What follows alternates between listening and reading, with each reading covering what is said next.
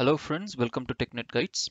இன்னைக்கு நம்ம device identities இன் இன்டியூன் அப்படின்றத பார்க்க போறோம். ஸோ இன்டியூன்ல என்ன மாதிரியான டிவைசஸ் வந்து ரெஜிஸ்டர் ஆகுது அண்ட் அதை நம்ம வந்து எப்படி வேரியேஷன் பண்ணலாம் அண்ட் அது என்ன அந்த டிவைசஸ்லாம் அப்படின்றத நம்ம பார்க்கலாம். ஸோ ஜென்ரலாகவே வந்து ஒரு டிவைஸ் ஐடென்டிட்டி அப்படின்றது nothing but a device object. So இதை வந்து நம்ம கம்ப்யூட்டர் ஆப்ஜெக்ட் அப்படின்னு சொல்லலாம். ஸோ ஆன் ப்ரெமிஸ் எடுத்துக்கிட்டீங்க அப்படின்னா ஒரு யூசரை கிரியேட் பண்ணோம் அப்படின்னா அது வந்து ஒரு யூசர் ஆப்ஜெக்ட் சொல்லுவோம். அதே ஒரு கம்ப்யூட்டர் கிரியேட் பண்ணியிருக்கோம் அப்படின்னா நம்ம அதை கம்ப்யூட்டர் ஆப்ஜெக்ட் சொல்கிறோம். அந்த கம்ப்யூட்டர் ஆப்ஜெக்ட் தான் வந்து நம்ம அஷ்யூரில் வந்து டிவைஸ் ஆப்ஜெக்ட் அப்படின்னு சொல்கிறோம். ஓகேங்களா? ஸோ இப்போ இந்த டிவைஸ் ஐடென்டிட்டிஸ் பார்த்தீங்கன்னா கிட்டத்தட்ட 3 டைப்ஸாக வந்து ரெஜிஸ்டர் ஆகுது. ஸோ ஃபஸ்ட்டு வந்து Azure Active Directory Registered Devices, ரெண்டாவது Azure Active Directory Joined Devices, மூணாவது Hybrid Azure Active Directory Joined Devices. So நீங்கள் வந்து இந்த ரெஜிஸ்ட்ரேஷன் டீட்டெயில்ஸை வந்து நீங்கள் ஒரு இன்டியூன் போர்ட்டலில் போய் பார்த்தீங்கன்னா அந்த டிவைஸோட ரெஜிஸ்ட்ரேஷன் டீட்டெயில்ஸை பார்க்கலாம். So first Azure Active Directory Registered Devices அப்படி என்றால் ஒரு டிவைஸ் வந்து அது வந்து உங்களோட பர்சனல் டிவைஸாக இருக்கலாம், இல்லை ஒரு மொபைல் டிவைஸாக இருக்கலாம். அந்த டிவைஸ் வந்து நீங்கள் உங்களோட கம்பெனி இமெயில் அட்ரஸ் பாஸ்வேர்டை வச்சு சைன்இன் பண்ணும்பொழுது ஆட்டோமேட்டிக்காகவே அது வந்து Azure AD ரெஜிஸ்டர்ட் டிவைஸ் அப்படின்னு சொல்லி உங்களோட போர்ட்டலில் ரெஜிஸ்டர் ஆகும். ஏன்னா அந்த கான்ஃபிகரேஷன்ஸ் அந்த மாதிரி செட் பண்ணி வச்சுருப்பாங்க. ஸோ நீங்கள் அந்த மொமெண்ட் உங்களோட லேப்டாப்போ உங்கள் மொபைல் டிவைஸஸையோ நீங்கள் வந்து இமெயில் அட்ரஸ் பாஸ்வேர்ட் போட்டு லாகின் பண்ணும்பொழுது அந்த Azure Active Directory என்ன பண்ணுன்னா அதை வந்து ஒரு ஐடென்டிட்டியாக எடுத்து உங்களோட இன்டியூன் போர்ட்டலில் Azure AD ரெஜிஸ்டர்ட் டிவைஸ் அப்படின்னு ஹைலைட் பண்ணும்.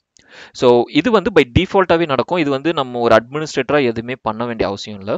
ஏன்னா அந்த சைன்இன் நீங்கள் பண்ணும்பொழுதே அந்த கம்பெனி க்ரெடென்ஷியல்ஸை வச்சு ஓகே இது வந்து ஒரு புது ஆப்ஜெக்ட் நம்மளோட ஆக்டிவ் டைரக்டரியில் ரெஜிஸ்டர் ஆகுது அப்படின்ற விஷயத்த அந்த Azure எடுத்துக்கிட்டு அதை வந்து உங்களுக்கு Azure ரெஜிஸ்டர்ட் டிவைஸாக உங்களுக்கு பதிவு பண்ணும். அதுக்கு ரிலேட்டடான ஒரு ஆப்ஜெக்ட் ஐடியும் நீங்கள் விசிபிளாக பார்க்கலாம். ஸோ நெக்ஸ்ட் வந்து Azure Active Directory Joined Device. So இது வந்து Azure Active Directory, அதாவது கிளவுட்ல இருக்கிற ஆக்டிவ் டைரக்டரியில் ஒரு அக்கௌண்ட் நம்ம கிரியேட் பண்ணுறோம். அது வந்து ஒரு யூசர் அக்கௌண்ட் அப்படின்ற பட்சத்தில் ஒரு யூசர் அக்கௌண்ட்டை நம்ம கிளவுடில் கிரியேட் பண்ணுறோம். அந்த கிரியேட் பண்ண கிளவுட் அக்கௌண்ட்டை வந்து டைரெக்டாக உங்களோட ஆர்கனைசேஷன் லேப்டாப் இல்லை ஒரு organisation related mobile devices. So organisation அப்படின்னும்பொழுது அவங்க அதுக்கு ரிலேட்டடான கார்ப்பரேட் பாலிசிஸ் எல்லாமே வந்து புஷ் பண்ணி அந்த டிவைசஸ்க்கு இம்ப்ளிமெண்ட் பண்ணியிருப்பாங்க.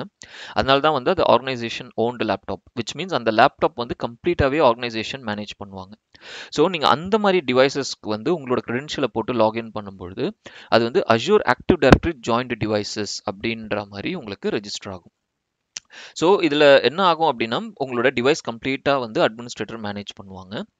பட் உங்களோட நார்மல் Azure AD ரெஜிஸ்டர்ட் டிவைசஸில் அந்த மாதிரி அட்மினிஸ்ட்ரேட்டர்ஸ் பண்ண முடியாது.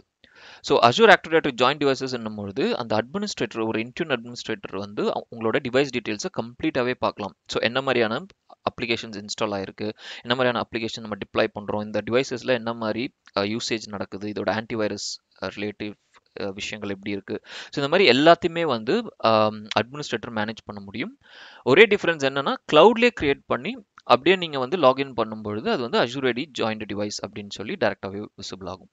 ஓகே, ஸோ இதுதான் Azure Active Directory Joined Deviceன்னு சொல்லுவோம். ஸோ நெக்ஸ்ட் வந்து பார்த்தீங்கன்னா Hybrid Azure Active Directory Joined Device. So hybrid அப்படின்னும் பொழுதே it's a portion of on premises cloud.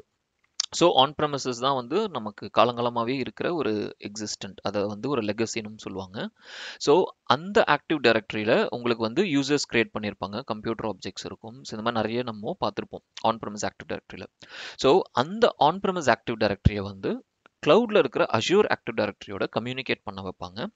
Communicate பண்ண வச்சு அதுக்கப்புறம் அந்த அதாவது ஆன் ப்ரெமிஸ்ல இருக்கிற அந்த யூசர் கிரெடென்ஷியல்ஸ், இப்போ ஃபார் எக்ஸாம்பிள் என்னையே எடுத்துங்களேன். இப்போ என்னோட நேம்ல ஒரு அக்கௌண்ட் வந்து ஆன் ப்ரெமிசஸ்ல இருக்கு அப்படின்னா அந்த அக்கௌண்ட்டை வந்து நான் வந்து என்னோட ஒரு ஆர்கனைசேஷன் லேப்டாப்போ ஒரு ஆர்கனைசேஷன் மொபைல் டிவைஸ் வச்சோ நான் லாகின் பண்ணும்பொழுது அது வந்து ஒரு hybrid Azure AD Joined Device அப்படின்னு சொல்லி உங்களுக்கு காட்டும்.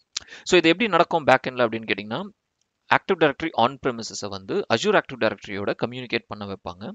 ஸோ இதை வந்து ஒரு டைரக்டரி சிங்க்ரனைசேஷன் டூல், அதாவது Azure Active Directory Connect tool அப்படின்றது மைக்ரோசாஃப்டே ப்ரொவைட் பண்ணுற ஒரு டூல். அந்த டூலை யூஸ் பண்ணி ஆன் ப்ரெமிசஸில் கிரியேட் ஆகிற யூசர் ஆப்ஜெக்ட்ஸாக இருக்கட்டும் இல்லை கம்ப்யூட்டர் ஆப்ஜெக்ட்ஸாக இருக்கட்டும் எல்லாத்தையுமே வந்து Azure Active Directoryயில் சிங்க் பண்ணி அந்த சிங்க் பண்ணியிருக்க ஆப்ஜெக்டை வந்து நீங்கள் வந்து ஜஸ்ட் உங்களோட நார்மல் யூசர் அக்கௌண்ட் பாஸ்வேர்டை போட்டு சைன்இன் பண்ணும்பொழுது அது வந்து hybrid Azure AD Joined Device அப்படின்னு சொல்லி உங்களுக்கு ரெஜிஸ்டர் ஆகும்.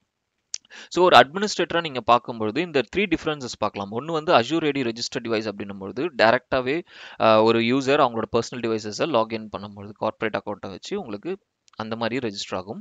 ரெண்டாவது கிளவுட்ல கிரியேட் பண்ணியிருக்க அக்கௌண்ட்டை வச்சு லாகின் பண்ணும்பொழுது உங்களுக்கு Azure AD ரெஜிஸ்டர்ட் டிவைஸ் அப்படின்னு வரும். மூணாவது hybrid Azure AD registered device என்னும்பொழுது it's a portion of on ப்ரிமிஸ்ல இருக்கிற ஒரு ஆக்டிவ் டைரக்டரி அக்கௌண்ட் கிளவுட்ல கிரியேட் பண்ணியிருக்காங்க, கிளவுட்ல சிங்க் பண்ணியிருக்காங்க, அந்த அக்கௌண்ட்டை வச்சு லாகின் பண்ணும்போது ஹைபிரிட் அப்படின்னு. ஸோ ஒரு என்விரான்மெண்ட்டை பொறுத்தவரையும் நீங்கள் ஒரு மிக்சட் விஷயங்கள் பார்க்கலாம். ஸோ ஒரு சில ஆர்கனைசேஷனில் பார்த்தீங்கன்னா மேபி ஒரு ஸ்மால் ஸ்கேல் இண்டஸ்ட்ரீஸ் என்ன பண்ணுவாங்கன்னா அவங்க வந்து எல்லா அக்கௌண்ட்டுமே கிளவுட்ல கிரியேட் பண்ணியிருப்பாங்க. ஸோ அது மூலிமா ரெஜிஸ்டர் பண்ணும்பொழுது உங்களுக்கு Azure active directory join device மட்டும்தான் விசிபிளாக இருக்கும். பட் நீங்கள் ஒரு என்டர்பிரைஸ் லெவல் ஆர்கனைசேஷன் ரொம்ப காலமாகவே வந்து அவங்க வந்து ஆன் ப்ரெமிசஸை யூஸ் பண்ணுறாங்க அப்படின்னும் பொழுது அந்த மாதிரி டிவைசஸ் வந்து hybrid Azure AD join டிவைஸாக visible ஆகும். So it's completely depends on environment, அதுக்கப்புறம் அந்த அட்மினிஸ்ட்ரேட்டர்ஸ் அதை எப்படி மேனேஜ் பண்ணணும்னு நினைக்கிறாங்களோ அதை பொறுத்து தான் இந்த ரெஜிஸ்ட்ரேஷன்ஸ் வந்து நீங்கள் இன்டியூன் போர்ட்டலில் பார்க்க முடியும். ஓகே, ஸோ அவ்வளோதான் மக்களே. நான் இது ஒரு ஜஸ்ட் ஒரு குவிக் வீடியோ, இந்த டிஃப்ரென்சியேஷன்ஸ் உங்களுக்கு தெரியணும் அப்படின்றதுக்காக தான் இந்த டாபிக் போட்டேன். மேலும் ஒரு நல்ல தகவலோடு உங்களை சந்திக்கிறேன். மறக்காமல் லைக் பண்ணுங்கள், ஷேர் பண்ணுங்கள், சப்ஸ்கிரைப் பண்ணுங்கள். நன்றி, வணக்கம்.